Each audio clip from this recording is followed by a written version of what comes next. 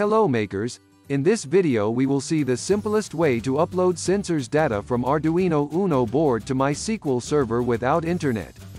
The Arduino UNO board will send the sensor data to Node-RED software serially, then the sensor data will be sent to MySQL Server using SQL Node.